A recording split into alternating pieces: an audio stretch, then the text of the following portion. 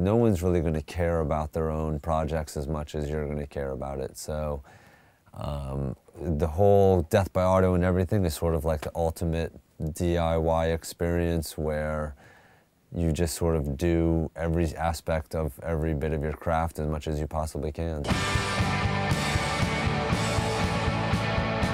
We create the craziest sounds in the world by building effects pedals and smashing guitars.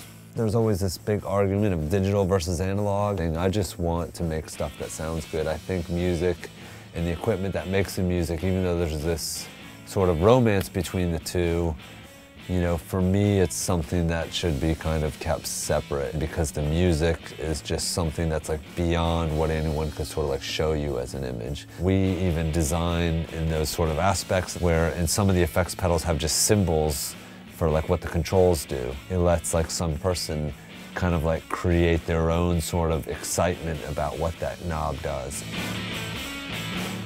It's really something that's handmade, and handmade for a reason. They can go kind of beyond the sounds of sounding good in places and really give you some really messed up, crazy sounds that you can't get from anything else, and hopefully will inspire people to create messed up and crazy music. I'm doing exactly what I want to do all the time.